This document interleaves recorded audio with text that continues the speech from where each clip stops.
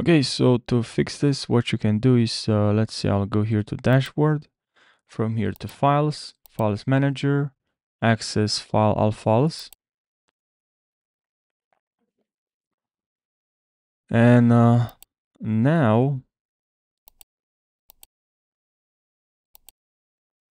okay, and here make sure you have this folder. If you don't have this folder, click on new folder here and just type exactly what I'm typing here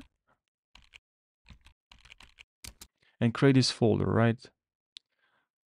And here just make sure all your website files are in this folder. I've actually I did this. I made this problem.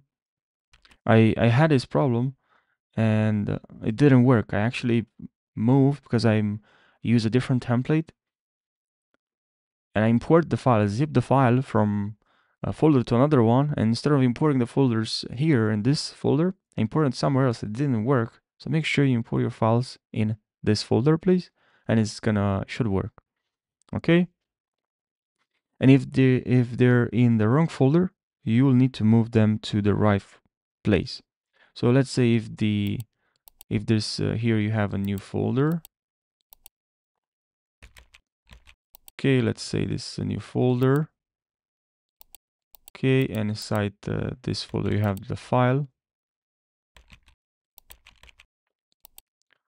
And here with this file, you can click on right click, move file, double click here and select this folder and click on move.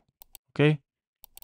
So I hope you found this video helpful. If you have more questions, leave your questions down below and take care.